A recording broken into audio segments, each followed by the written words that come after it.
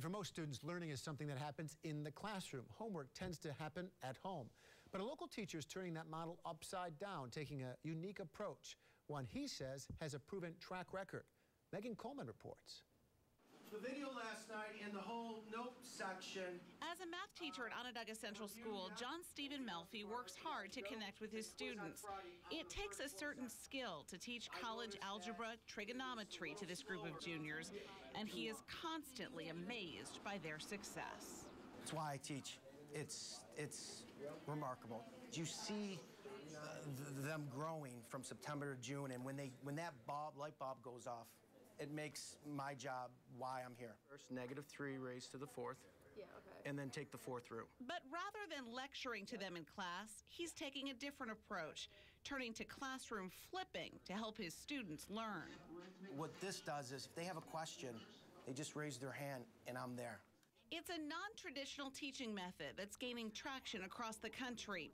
Instead of teaching the material during class time, rhythmic functions is the inverse. Melfi pre-records his lecture.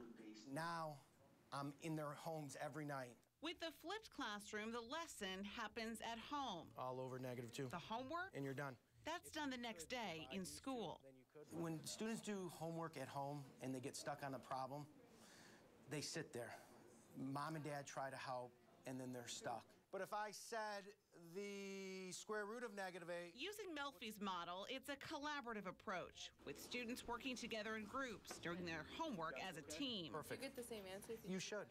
It's a new way to engage students like Carly Wooker and get them to absorb the material in a way they never have before. I absolutely love it. I love the fact that I can ask him questions. The fact that, we do our homework in class, and he's right there. It's just so nice. Watching the lecture online with the ability to pause, rewind, or rewatch any portion of it, then come to class the next day armed with questions.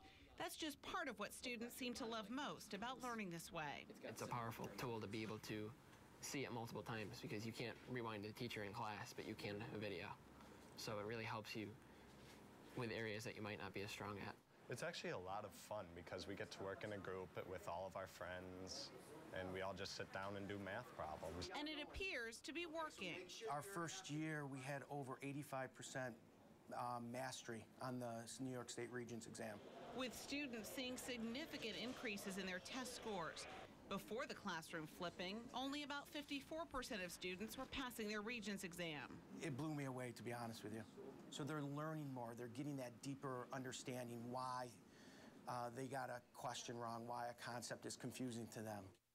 We did check in with the New York State Education Department to see if they've taken a stand on this new form of teaching. They tell NBC3 it's a local decision and they don't provide any guidance on the flipped classroom model. But both Melfi and his students point to improved test scores, saying it works. I'm Megan Coleman reporting.